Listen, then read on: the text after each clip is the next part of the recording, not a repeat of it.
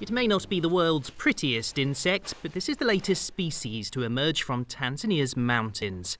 A bush cricket that folds its wings to form a remarkable acoustic chamber. If it were back in the forest, it would sound like this. And the scientist who first listed it says it's a special moment. If you hear it at night, you just think first somebody's whistling. It's very loud.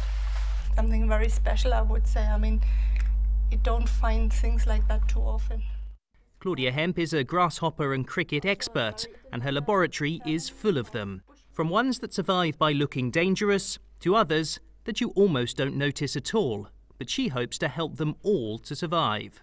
It's always special finding new species and also being the first one to have found them. So it's not just the fun of it and that they're nice and interesting creatures, but quite useful also for landscape management, I would say.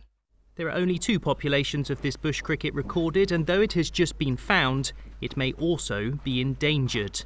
But the research team says they won't let it disappear. Dan Ashby, CGTN in Tanzania.